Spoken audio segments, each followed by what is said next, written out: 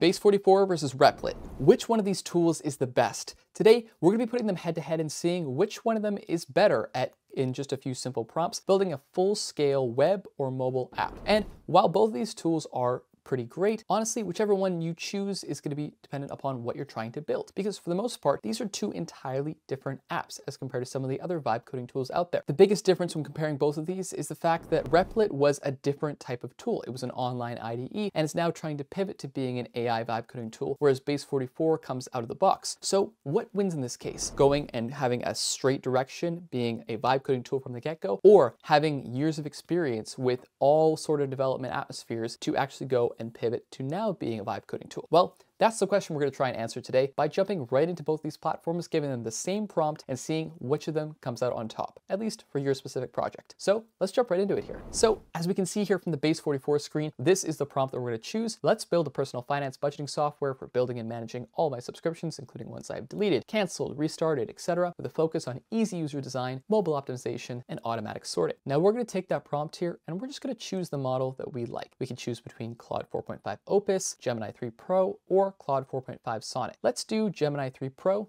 just to keep the playing field fair. We're gonna go ahead and hit submit here, and it's automatically gonna start building this for us. Now, let's hop over to Replit, check on the interface, see how it compares, and give it the exact same prompt. So Replit looks a little bit different in that it doesn't make you necessarily just give the prompt right away and then start building. It does make you sign up first. It does make you go through a few onboarding steps before eventually getting to this screen. And it's interesting because it works quite a bit different than how Bolt or Base44 do, because we have different tabs here like build, design, start designing, the fastest way to a visual prototype with no backend, the fastest way to getting a web app, mobile app, data app, 3D game, etc. There are a whole bunch of different options here, and your apps and published apps are visible on the left-hand side, and for free, you get 10 apps. That's right, it makes you choose a plan first before automatically putting you on the free plan, which is very interesting. So we're gonna go ahead and hit start chat here with the same prompt we gave to Base44. And as we can see already, the interface is quite a bit different than what we would see with Base44. It says, I'll help you build a personal finance budgeting software focused on subscription management. So we don't have a preview on the right-hand side yet. We just have the AI chat. We have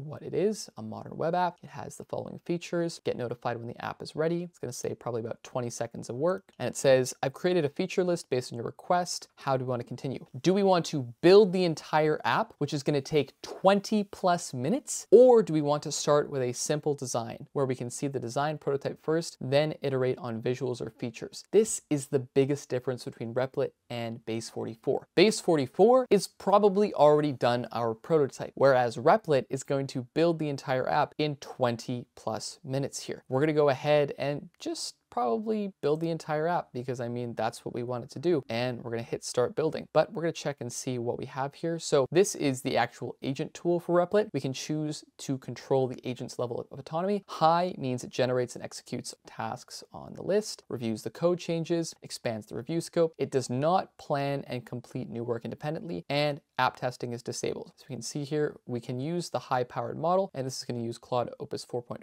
Now, no matter what AI model we're actually using here, the results are probably going to be similar unless you're somebody who really is looking into the nitty-gritty details and can spot the differences in the way they code, etc. But in terms of just interfaces here for no code users, this really won't make much of a difference. So we're going to choose autonomous and we're going to hit start building. And as we can see, it's going to jump right into it. And now the interface looks a lot more like something we would see on Bolt or Base44. We have preview will be available soon, press publish, and we have the chat on the left-hand side here. But the biggest thing, it's going to take 20+ minutes to create this full app. It has just started building. So we can see it's given us all the features. But if we hop over to Base44, it's probably already done. It thought for 14 seconds before figuring out the data structure, the design, the components, the logic, and then wrote out everything for the code. We can see I've got all my code files here. If I want to go and click in and see what they look like here, I can click into that and we can see the exact code that's being used. This is some of our data here. We have our layout. Now, I should mention here that we can't actually edit the code unless we are on a pro plan for Base44. But if you're somebody who doesn't have any coding experience, this probably won't be an issue because you'll mainly be prompting Base44. But if we head back to our preview over here, we can see that we have the entire app already built out. Subflow, dashboard, total spend, active subs, projected. It's already put in some data here. And I can go ahead and interact with it as needed. Netflix, $10, monthly, entertainment, next billing, save subscription. And it's going to actually save that to our real backend because it went ahead and actually created a full backend for us. In literally less than a few minutes, it's gone ahead and created a fully mobile optimized subscription manager for us. We can check to see what it looks like if we hit the switch to mobile view here. And now we can see this is completely mobile optimized all within this one singular prompt. Even complete with the bottom bar here, this plus icon, a settings tab. This is all stuff that's come from that single prompt. So if we swap back to the desktop version here, we can see that it's pretty much created exactly what I've asked for. We can sort by cost, name, date, etc., and then just continue to prompt it with AI. This took maybe a minute, maybe a minute and a half, and we've got a full thing already built for us. So currently it is just the one pager, but this is exactly what I've asked for with my one simple prompt. Now let's go ahead and take a look back at Replit to see how it's doing on its project, which has probably had, I want to say, probably 4 or 5 minutes to go here now. So at this point it has started building and it has only just written the first 2 cards. As we can see, it's working here and preview will be available soon, but it is, to be honest, taking quite a bit longer to write everything out. We've got these files created so far, theme, toggle, category icon, and we can see what it's working on in real time here, building all the app screens and looks, creating ways to manage app data, connecting parts and testing everything. So it's going and really building everything out. And as we can see, just by clicking into this, we can see what's being written in real time. But the biggest difference here is that Replit is taking quite a bit longer. It's estimated that for this pretty simple app, it's going to take 20 minutes to do, which is pretty cool. It's very impressive here. But the biggest difference is that you don't feel like you're building a prototype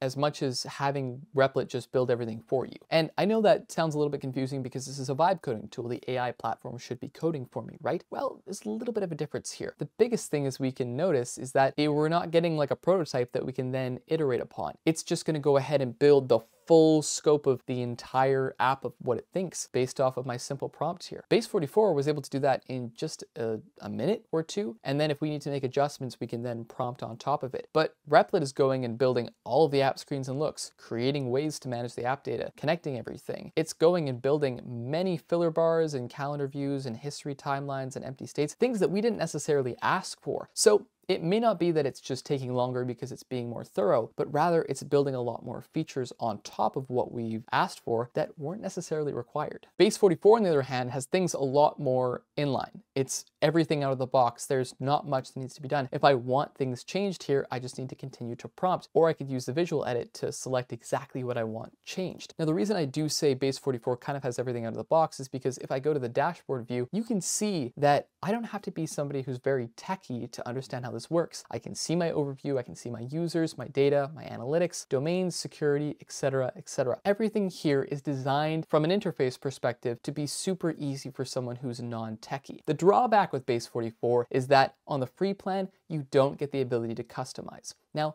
this could be a bit frustrating because for somebody like myself who does know how to code, if I want to go and customize and tweak things on Base44, I would have to upgrade to a paid plan to do that. But the difference is it's not designed for the developer. The main user it's trying to market towards is somebody who doesn't need to develop at all because they're just using the AI model to continue to prompt new changes. If I wanted colors changed, I'd prompt the AI model. If I wanted to add a new page, for instance, I'd prompt the AI model. There's no reason for me at this point, if I'm assuming that I'm a non-developer, to have to change anything outside of the AI model. And if I did, I'd have to upgrade to the paid plan. On Base44's side, it's actually quite easy because if I want to publish this app and share it with anyone, I can get a temporary domain or just a custom domain. As we can see here, I can set it to have public access or make it have login required, and then I can just publish an app. And then just like that, anybody could come and view this app on the web, and that's it. I can continue to prompt it and iterate and build upon it. Base44 is designed to be that all-in-one SaaS solution. You shouldn't have to take it off of the platform with Base44. Now, let's go check in on Replit again. So Replit is still building our application here, and it's probably been about,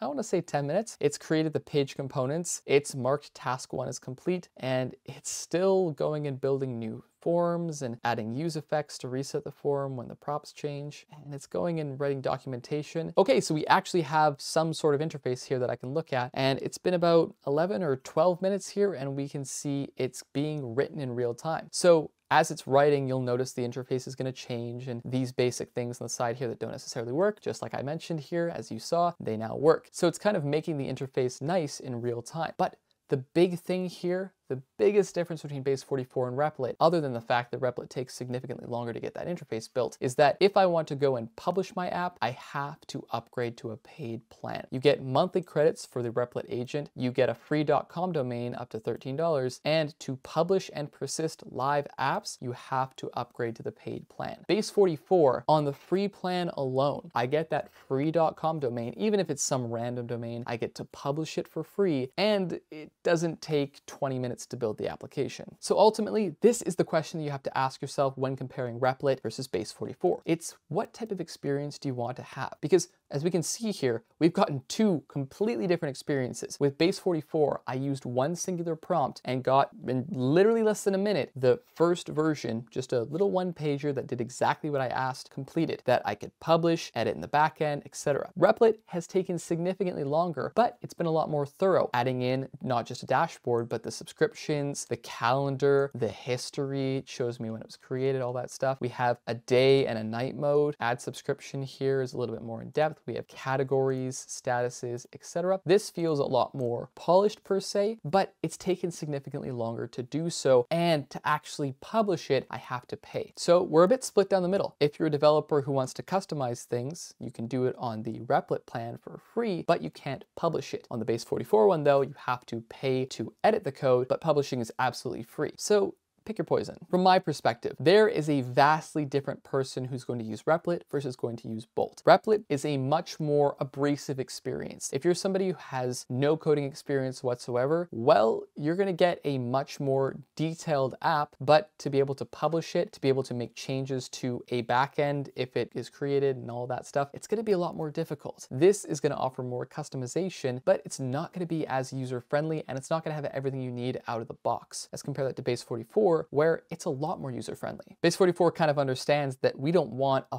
fully perfected interface with every single feature that we could possibly think of filled out and then taking 10 or 15 minutes just to build those features out, because it just built exactly what we asked for. And then if we want anything after the fact, we can just prompt it now and publish it for free. If we want customization, we upgrade to the paid plan. But the dashboard, including all of our backend, all of our front end, and everything that we need to actually get this app shareable and online is here and super user-friendly. Replit, while it is doing exactly what we've asked, is still going. It's still optimizing agent memory, and it's been about 20 minutes now. This is what the mobile optimization looks like for Subtracker on Replit as compared to Base44. We can see things that everything isn't quite centered, and we have the dashboard subscriptions at the bottom here, but this kind of feels wonky in terms of the placement of things. If we swap over to Base44 and look at the mobile version of that, we can see here that it's completely mobile optimized. Its card format changes, its statuses change, the interface itself completely shifts to match our requirements on a mobile device. This feels like it's squishing everything from the desktop version onto the mobile version, and it doesn't even allow us to publish things. And it seems like Replit is finally done, so I can actually compare these apples to apples. I mean, take a look for yourself. This is the interface we have from Replit that took 15 minutes to do, maybe longer, depending upon how long I've been talking. We've got 4 pages, a dashboard, subscriptions, calendar, history. A lot of these things I did not ask for, but it went ahead and built them anyway, taking significantly longer to do so. It put it in a dark mode with a light mode. Yeah, it looks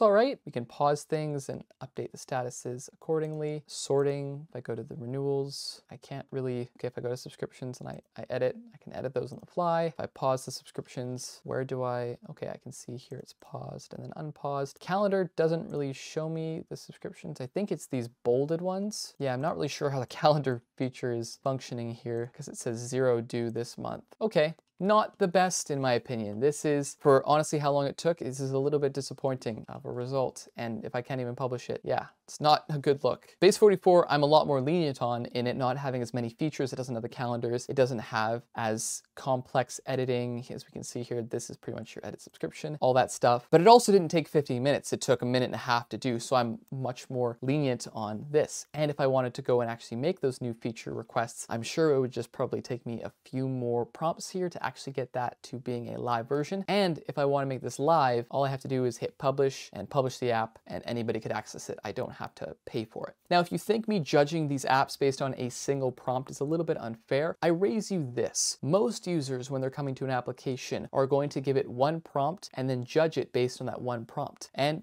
based on the experiences I've had with both Base44 and Replit just now, I had to wait 15 minutes on Replit for what we got, and I had to wait less than a minute for what we have here. So for the most part, I'm leaning in Base44's favor simply because of the fact that it got exactly what I asked for done in less than a minute and allows me to simply go ahead and view everything related to it, from the overview, data, domains, etc. This is much, much more beginner friendly. Not only that, I can publish it for free. Publishing it on Replit, being on a paid plan, feels like I wouldn't really host anything. I couldn't see building a full app from scratch and then hosting it through Replit. I could definitely see myself doing that with Base44, and it's a lot more user-friendly. Now, the only drawback here for Base44 is that if I did want to adjust the code, I of course would have to upgrade to a paid plan, but given the fact that there's no errors in actually building this, for the most part, I could just continue to prompt this and probably be fine. And just prompting one single feature at a time, I feel confident that Base44 can actually handle it, whereas I don't want to have to wait another 5 to 10 minutes just to build a new feature into Replit. So for me, I'd have to say that Base44 is the clear winner here, but if you want time to experiment with things, if you want to try learning a new,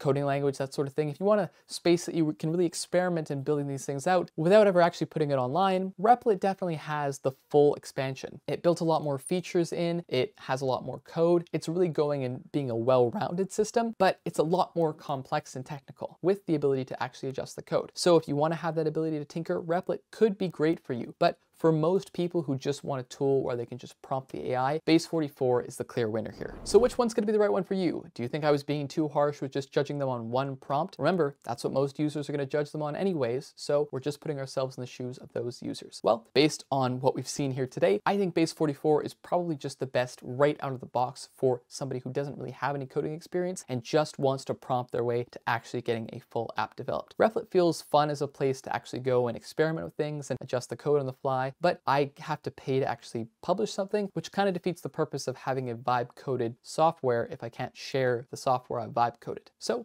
let me know your thoughts. If you want to try this out for yourself, of course, we're going to leave a link down in the description. Thank you so much for watching, and as always, my name is Josh Mountain, and I'll see you in the next one.